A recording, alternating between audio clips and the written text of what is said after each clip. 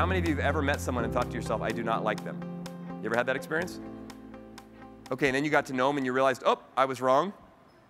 Bad first impression, whatever, right?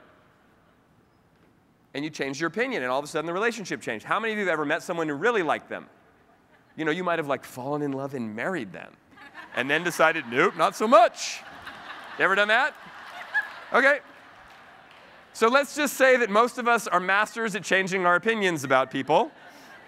And that's what appreciation is about. It's focusing on something different. And this is powerful stuff if you can do this.